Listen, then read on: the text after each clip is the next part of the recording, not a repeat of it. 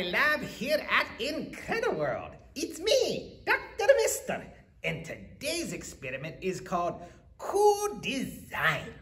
For this experiment, here are the supplies that you will need.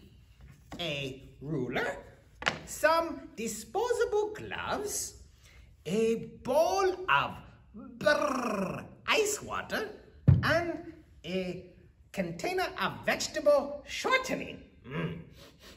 Smells delicious. Okay, now, do you agree that we have an incredible God? Today, we are going to be talking about the amazing design details that God has given to everything and everyone He created. For instance, how do animals like seals and walruses and dolphins and whales, how do they stay warm in cold water? Well, God, of course, gave them cool design features to keep them warm. Do this. Pinch your skin. Not too hard. Just pinch it a little bit. Now, our skin, it is not nearly as thick as the skin that God gave those animals that live in icy waters. Yes, He gave them a very thick layer of skin or fat, which helps them to stay warm. This special layer of fat is called blubber. Isn't that a fun word to say? Say it with me. Blubber! Yes, blubber. So blubber is a thick layer of fatty tissue that acts as a heat insulator and stores energy. An insulator keeps heat from moving from one place to another place. In the case of these animals, the fatty tissue or blubber keeps the heat from moving inside of their bodies to the outside of their bodies. So that is why they do not feel the cold of the icy water. Also, the blood vessels inside the fatty tissue, well, they are very tiny, very small, and that reduces the amount of blood flow, and it helps reduce the amount of energy that is needed to keep their bodies warm. Isn't God amazing? So, animal blubber, it covers the entire body of these special animals, except for their fins and flippers, okay? Blubber is one of the main reasons why these animals can stay warm and survive from year to year in the icy temperature. So now we are going to do our experiment to see how this layer of blubber or this layer of fat can be used as a good insulator of heat. Step 1, put one glove on one hand. You pick whatever hand you want. You may need some help with this. Then you're going to take one finger, and when I say go, put it down into the icy water. Are you ready? On your mark, get set, go. Now, I'm going to put up a 1-minute timer, and you hold your finger in the icy water for 1 minute. Here we go.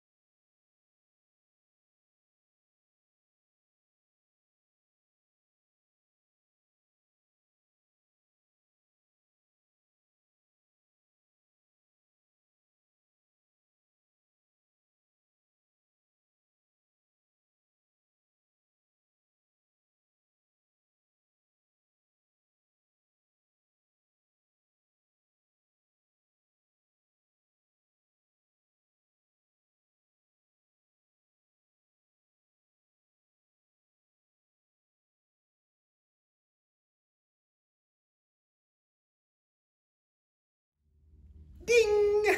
Now, remove your finger. And on a scale from 1 to 10, 1 being, oh, I hardly felt anything at all, and 10 being, Oh, I think my finger is so cold it's going to fall off. How would you rate how cold your finger is right now? You go ahead and just let everybody know on a scale from 1 to 10. Now, we're ready for step 2 of our experiment.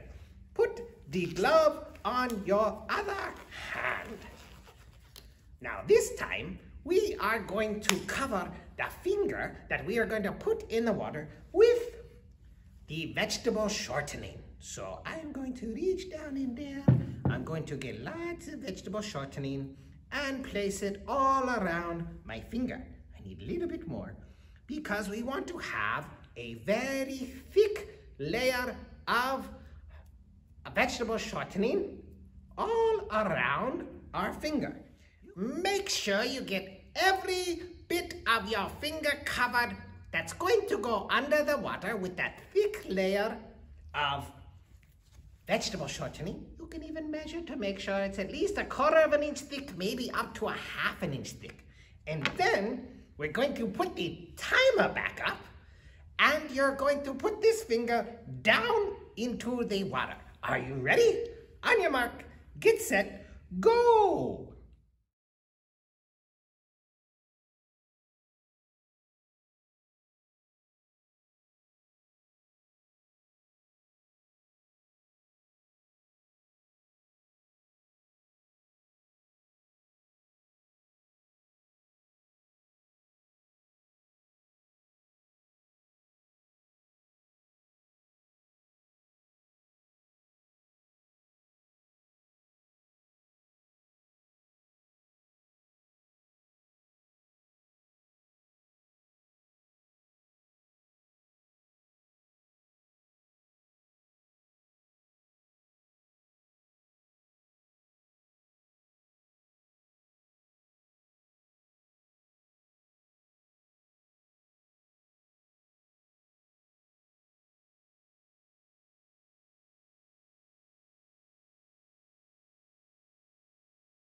Ding!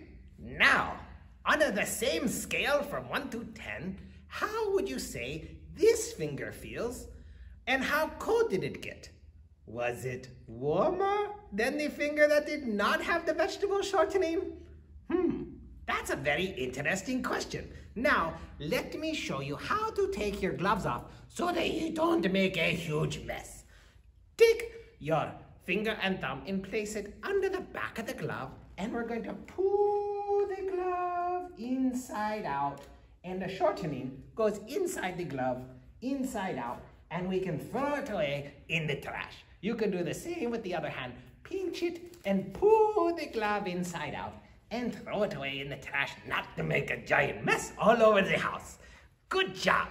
Okay, now let me tell you some of the ingredients in the vegetable shortening. It has palm oil and soybean oil. Now those oils are actually fats. Does that sound familiar? Yes, both blubber on those amazing animals God created and the vegetable shortening, both are made of fat. Yes, that is why the finger covered in vegetable shortening did not feel as cold as the finger that did not have it on there. You understand now that God created all of these animals with this special ability to survive in the extreme cold. Isn't God amazing? And when we think of all these animals, let's just remember, it couldn't just have happened. God made them that way.